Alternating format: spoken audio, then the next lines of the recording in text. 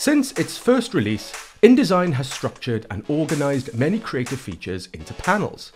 Now, there are a lot of panels in InDesign specific to various types of jobs, which not all of us will be using initially, so we won't need to use every single panel. In InDesign, we have the flexibility to move these around to best suit our own unique needs to create a customized setup. Once we have a setup we like, we can then save this into what is called a workspace. At this early stage, where I am introducing you to the program, it is a good time for us to look at how we can tailor the program to our specific needs. In this video, we are going to take a closer look at panels and workspaces in Adobe InDesign. And later on, I will also be recommending a workspace that I use that I find really effective. So let's jump into InDesign. So to begin, I just want to open a quick document to demonstrate the panels and workspaces. You can either create a new document or open the doc I have open here. This document can be found in the download folder that comes with this class. This download folder comes with multiple projects and a ton of assets and resources we will be using in this course. You can find the link to acquire the folder in the description.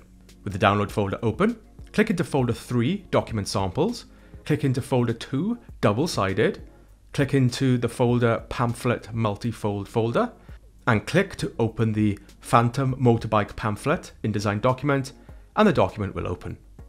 Now for this document, I'm using the font Typebold.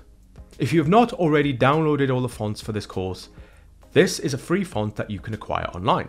To get this font, I would recommend you check out the course fonts page on the course PDF document. This is a list of all the fonts that are used in this class and where to get them. Simply click on the Typebold link and this will take you straight to where you can download it. Close the document, install the font, open it back up again and you should be able to follow along just fine.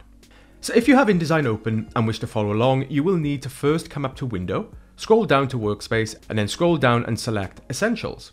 Then, to make sure we all have the same setup, we must again come up to Window, Workspace and then scroll down and select Reset Essentials. This will then set the interface to the Essentials default layout and you should have something that looks like this. Now, don't worry if your setup is not exactly the same as mine. What you should have is the default settings. Just follow along and you should be fine. What you will come to learn later on is that you can customize this layout, but what would help right now is for you to have the same or similar layout so you can follow along with me. Over here on the right, you have a slim panel that currently contains a panel with 3 tabs. Here we can see properties, pages, and CC libraries. Now these panels contain various tool options and properties regarding objects in the canvas area. What you will soon discover is that these panels are essential in order to produce work in Adobe InDesign. In order to have a swift workflow in this program, it will help to have a comfortable setup of these panels. So at the moment, we are looking at the default setup for the Essentials panel workspace. If we look at the top right of our interface, we can see we have the word Essentials, and next to this is a drop-down icon. If we press this, we can see a list. Here we have Advanced, Book, Digital Publishing, Essentials, and Typography, to name a few. As we start to select these, we will notice the panel layout changing. This is InDesign attempting to create an ideal workspace for that given task. If you're using InDesign for working on a book, for example, then clicking on Book, InDesign will offer an ideal panel setup for working on a book in InDesign. If you're using InDesign for just typography, then by clicking on Typography, InDesign will offer an ideal panel setup for typography, and so on. So I'm going to come up and click on the drop-down, but notice this time at the top I have one called GD Workspace. This is a personal setup I have saved before, so don't worry if you don't see this in your InDesign. If I click this, watch what happens. Just like earlier, the panels have changed, but this time they have changed to my personal setup. Here you can see there are a lot more panels here this time, and the panels are arranged slightly different from the other panel setups. So this is my workspace, and this is what I find works really well for me. I actually use a lot of tools in InDesign, so I have arranged my panels in this way. I have arranged the panels in a column on the far right. They are clearly visible at all times, and the various panels are arranged in accordance to their context. I have all my color panels at the top. I have my layers, links, and pages under this, and I have my stroke, character, and paragraph panels at the bottom. Also, you can see I have a row of icons here just to the left of my visible panels. These are panels I like to keep tucked away and pull out when I need them. As I click on them, you will see them pop out. Easy. So now I'm going to show you how you can create a custom workspace like this. Before we begin, I'm going to come back to the top of my workspace setup and click Essentials, and this is going to put me back to the default setup. What we're going to do now is carefully click and hold a panel tab name and drag it out like so. What we just did there was separate the panel. I'll do this again on the next tab. Carefully click and hold on a panel tab name and drag it out like so. And again for the last tab. And now I have all my tabs here separated and floating on my screen. Next, I'll come up to the top menu and click Window. Now upon click, we will see a long list. This is a list of all the panels we can activate here in InDesign. I'll start by clicking into Color and click the Swatches panel. Upon click, that will appear and I'll drag that into the middle like so. And I'll just remove any other panels that appear with it. Next, I'll click on the Layers panel. Notice that here it also includes other panels inside. Just like earlier, I'll drag this out and separate it for now. Next, I'll come into Type and Tables. I'll click on the Character panel, the Paragraph panel, the Effects panel, and the Gradient panel. So now I have a bunch of panels all scattered around. Next, I'm going to make sense of this. Starting with the Swatches panel, I'll grab the CC Libraries panel and drag it into the Swatches panel. What you're looking for is the blue line inside the panel, not the top, but inside. On release, you will notice the tab is now placed inside the Swatches panel, and that is now essentially one panel group. Great. I'm going to do this again, but this time I'm going to drag the Links tab into the Layers panel, drag the Paragraph tab into the Character panel, and the Pages tab into the Layer. If I put my mouse cursor over the bottom right of the panel, I can click and drag out to expand. So now I have some panel groups and some single panels here. Now I'm going to organize these. By clicking on the top bar of each panel group, I'm going to drag these into the middle. This time I'm going to click and hold on the top bar of the Layers, Links and Pages panel and begin to move it around.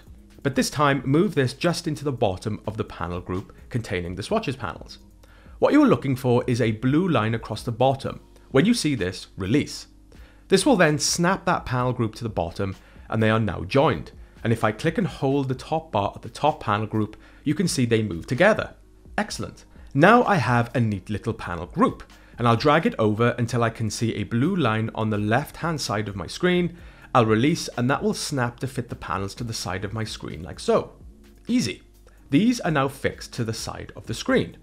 Here I can click and drag on the left side to pull them out and push them in. I can click on the tabs and I can click and drag on the bottom of each tab to expand and contract. Now, if you wish to customize the order in which your tabs are arranged in each panel group, you can simply click and drag the tab to the left or right like so. Okay, so with my last few panels, I'll come and drag my Character panel down to the bottom of my Layers, Links and Pages. And just like before, I will see the blue line and upon release, that will snap into the column there. Now I have a few panels left. This time I'm going to do something different. This time I'm going to click on the Properties panel and click on the two arrows in the top right, and this will collapse the panel into what looks like a small tab. This time I'll click on the icon and drag it over and hover on the left side of the panel edge. Again, with the blue line, I'll release and snap it in place.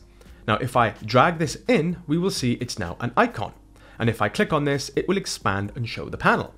Again, I'll click the small icon on the top right of the Gradient panel, click the icon, drag it over and under the Properties icon and release, and now we have another. One last time for effects, and now we have the visible panels on the right and some quick panels on the left to access real easy. If we want to add more panels, again, this can be done easily. I'll come up to Window, I'll click on Stroke and Effects, I'll be sure to drag them out and remove any other panels that appear. Drag the icons and again up and under on the left side, and we can continue to add panels as we wish. Now, one very last panel to activate, and that's the Control panel. I'll come up to Window and click on Control, and now we have the Control panel at the top there. And this is a nice setup I find works really well for me. I have my main panels on the side and some really helpful panels I can simply click on when I need them. So once you're happy with your panel setup, come up to the top menu, click on Window, scroll down to Workspace, and then come across and scroll and click on New Workspace. Up will pop a window, and I'm going to name this New Space. I'll make sure to capture panel locations and customizations and click OK. If we come back up to the top and click on one of the other workspaces, we can then come back again and activate the workspace we just created. And as we continue to add and change our panel setup in this workspace, here I can bring in another panel. For example, I'll open character and paragraph styles. And InDesign will remember it and save any changes to our custom workspace. Easy. So that is how you can create and customize a workspace in Adobe InDesign and save it. This is going to make using the program far more comfortable for you, and again, empower you to control how you want to use the program yourself. Now, one of the crucial features to learn in InDesign is links. When we create and build our layouts, it's very common to bring images into our document, created in other programs like Adobe Photoshop or Illustrator. These may be raster images, vector images, PDFs, and either other InDesign documents. One of the most important panels to keep an eye on in InDesign is the links panel. This is where we manage everything we bring into InDesign, and it's really important to know about this and how it works. So in the next video, we will be taking a closer look at the links panel and the key things we need to be aware of. So see you in the next video.